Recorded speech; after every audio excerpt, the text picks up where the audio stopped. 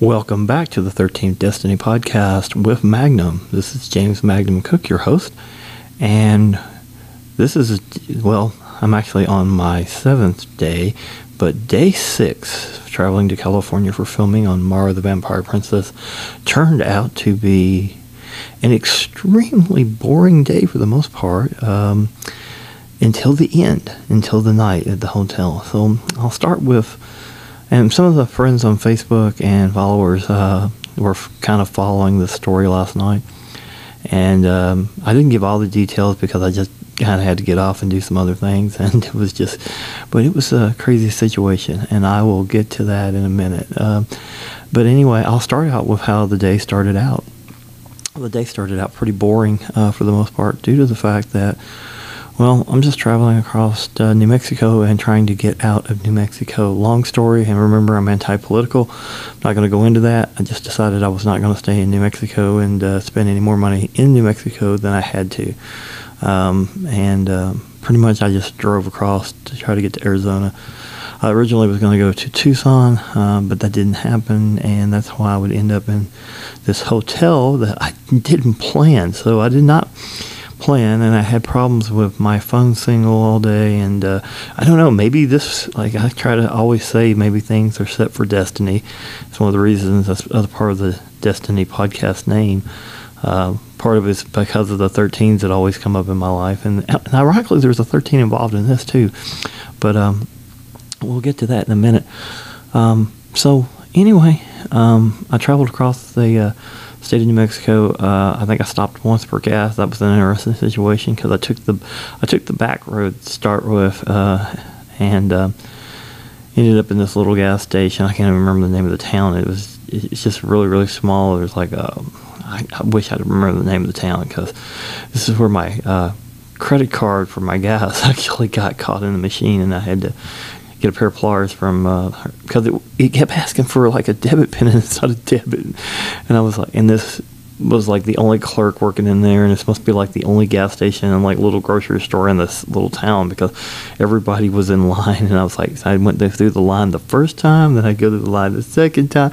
It was, and she was like, well, you seem pretty calm for everything that just went on. I was like, was I supposed to be upset? And I was kind of shocked she asked that question, but it was funny. I don't think I've ever had that happen before either. It's I may have, but I just don't remember.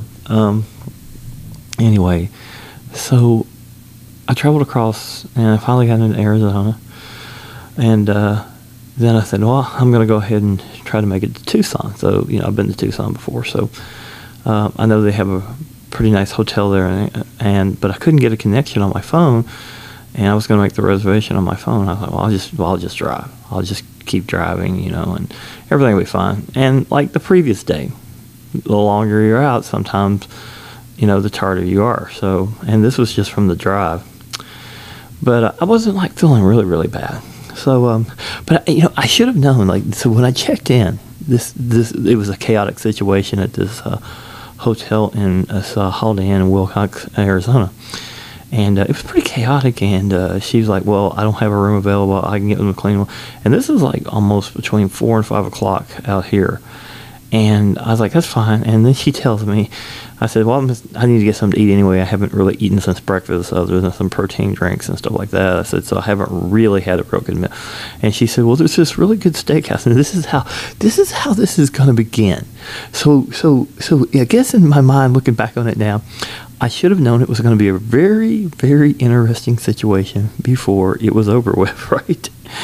So, but trust me, the story from the night, I would never have dreamed that I would have been talking about it on Facebook, my Facebook friends, or that I'm talking about it now, because I'm still in a little bit of shock that it went down the way it went down.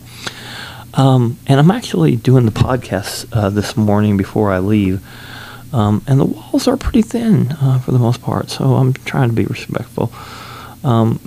Although it's pretty quiet this morning. It's very, very quiet this morning. So, and I'll probably go down and eat breakfast when there's a little bit less people down there, but not that I just like people, as you all know, I don't have a problem getting around people. It's just, I'm still trying to recover from last night. So anyway,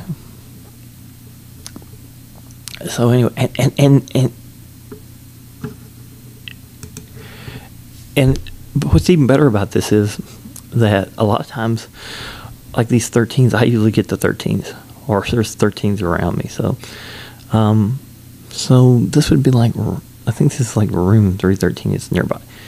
And, it's just like, well, let's just get to the story. The first part of the story is that I go to the steakhouse and it's closed, and the woman coming out, this is how this is all going to lead into this. The woman comes out back because I can't get in the front door, and I had parked in. I said, and she's carrying out the trash. You got it. This, because even the desk clerk thought this was funny. This is before everything else happened. She sent me to this Double S steakhouse. Said it was like a really good steakhouse that they all go to. And I get over there, and it's closed. So I'm driving. As I'm trying to drive off, I noticed a woman coming out the back with the trash. I mean, this is a woman working there, obviously. I mean, you're carrying out the trash. So wouldn't you know when you're open? I would think. I thought you would know when you were open. You work for them, right? I was confused. So anyway, I was really confused when I asked her this question. I'm like, do you know when they're going to open? And she said, I don't know. And I'm like, you work it, right? Yeah. I said, but you don't know when they're going to open. Having been a previous restaurant manager and restaurant worker, I was about to crack up on this one to start with. I was like, okay, so this is how this is going to go. But the good thing is I came back over to this little diner that's inside of this truck stop over here, and had an awesome server named Summer, but she was extremely busy, so didn't get to do everything I normally do, but we still kind of engaged a little bit and had a good time there. And so that worked out all right. So I still got something to eat, but it was just funny. So I told the desk clerk when I got back that, he's like, kidding, we've been sending people. I said, well, they've not been telling you it's not open? And she said, nope. I said, well, it's not open right now. I said, and I told her about the woman taking out the trash from inside the restaurant, and she said she didn't know when they were going to be open. I said, yeah. I said, my thoughts exactly. I was like, how can you not know when you're going to be open when you work at this place? But all right, so on to the story. So what happened was, I'm hearing this very interesting conversation that goes from conversation alone to, well, I'm trying to be as clean as I can on the podcast because I don't have it set for explicit, and I'm not going to do that because I don't really think I have to do that unless it's some kind of show that I, would have to do that. So I'm going to try to clean it up as much as possible. So it goes from, just this massive conversation. And then I realized that not only are they conversating, they're in a sexual situation too. And I'm like, whoa, who talks this much during this? And of course, I even mentioned this on Facebook. And I was just like, wow, I can hear everything. And I'm not talking about the others. I'm talking every word they're talking, what their names are, everything. I was like, this is crazy. And then again, I'm going like to myself, who talks this much during this kind of situation? And it just kept going on and on and on. And I'm like, wow. And then as I mentioned on my Facebook, I was like, I'm sure some people would probably complain, but I'm traveling alone. I don't really care. They'll probably eventually stop anyway. That's what I was thinking. But I'm getting all kinds of details about them, their life. I mean, just all kinds of details I was not expecting. And I'm not talking about just the sexual stuff. I'm talking about things, and I'm going to myself like, it's like, I've never encountered this in all my travels. And not only that, I even did security for hotels at one point. And I have never encountered anything like this, as crazy as this is. I may have encountered some crazy things during security for hotels, don't get me wrong, but not to the point where I could hear every word being said, every act, everything. And I was like, wow, this is just nuts. And of course, I was talking on my Facebook and telling my Facebook friends exactly what was going on. And this became like the big thing of the night. So I'm going to tell the rest of the story of what was not on Facebook. because I never updated. I finally just said it calmed down one time, and then they went back at it again, and it's like, oh my god! And it's like some of my friends were like saying the same thing. But we eventually all apparently went to sleep. And I got up about 2 a.m. in the morning. Of course, I don't sleep anyway. And the most awkward part of this whole evening was not only that, when this was going on, there was a point where, my Facebook friends were saying, you ought to say something, and I did. And I finally just said something to the effect of, having fun over there, and I hear, oh yeah, back from her. And I'm like, oh my God. They don't even care, right? They don't care at all. This is funny. It just got to be funny. And then there was a point where one of them did start caring, and it was like him, and he was like, the guy in the other room can hear everything. And she's like, and does that matter or something? And I'm like, oh my God, she really doesn't care. This is funny. But now, all this went on, for a while, and then finally, like I said, about 2 a.m. in the morning, it had quietened down, but I ended up going out to the vending machine because I just needed to get something, and this is where it gets awkward, because I didn't realize that this woman had seen me earlier, and when I checked in and came to the room. So I'm at the I came to the vending machine, and so this woman is vending machine. I didn't realize it was her. I had no clue it was her, and she's standing there and everything, and she just turns and looks right at me, and she goes, "You're the guy from the other room, aren't you?" And I'm just like, I'm in shock. I don't know what to say. I'm just like, she said, "Oh, you are, aren't you?" And I go, she said, "I saw you check in. I saw the room you went to."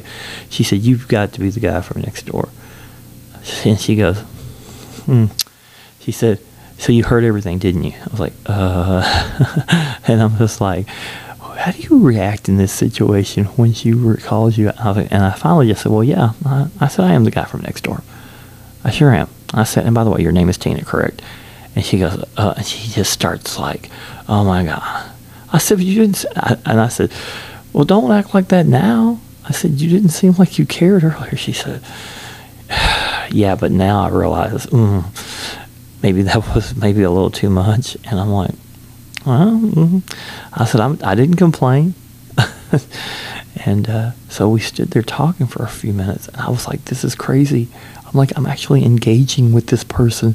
Oh my God, what are the odds of this happening? And I'm like, I'm thinking they're astronomical in my head. I'm going, this is just too weird. It's like something that I would have scripted, and I didn't script it. I was like, this is reality. And I'm like, and I'm not going to say anybody's last name, but anyway, she actually introduced herself to me and told me, what they were, and I was like, I had made a joke.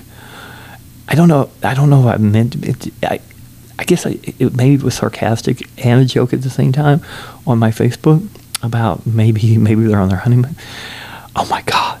So she goes, and she said, I'm sorry, we're on our honeymoon and we're just having a really good, and I about fell out because I had said that already. And I didn't tell her that. That I had said that to my Facebook friends. I didn't even tell her that I'd been posting on my Facebook, talking back and forth about this whole situation going on. And anyway, she said, I said, don't be sorry. I said, it's fine. I said, I'm not upset in the least. It's not bothering me. I said, everybody's quieted down anyway now. And she's like, I was like, it's fine. I could not believe that she went from one extreme to the other. And I can't believe the fact that she introduced herself to me. I can't even realize that she realized that I was the guy from the room next door, but it was funny. That it was awkward. I guess it was awkward at first, but I guess it kind of became a little funny because I was taken back. I was thrown. I was like, oh my God, she knows who I am. And so being me, I had to introduce myself, and of course I did my typical introduction and everything. And she said, well, that's an interesting name. And I said, yeah, it's not my real name that I have in in the middle of my name. I said it's a nickname that, but I do use it for my entertainment stuff and everything. And this is how we ended up in a conversation for about 5 minutes. And then finally she was just like, well, I better get back. He's going to think something's wrong. I was like, well, anyway, you have a good night. And anyway, so that's what happened. She walks away with her stuff, and I'm at the vending machine getting mine going. Okay, so all the craziness that happened, and this is how it ends. But anyway, it went from an extremely boring day to a very interesting day. And I don't think I've ever had it jump like that. I don't think I've ever had it jump from that boring to that interesting in a single day. But that's what happened. And for those of my friends that wanted the update, the awkward meeting at the vending machine was probably the funnier thing at the end of it all. And I don't know. Who knows? Maybe they're both down there for breakfast this morning. That could be more interesting too. But we'll see if that happens. I don't think it will. I think everything that's happening on the Destiny at this point probably has happened. Well, anyway, there's your update, and I hope everyone's having a good time. I know it was certainly an interesting evening for me, and I will be back again. And thank you for listening to the 13th Destiny podcast with Magnum, and God bless all of you.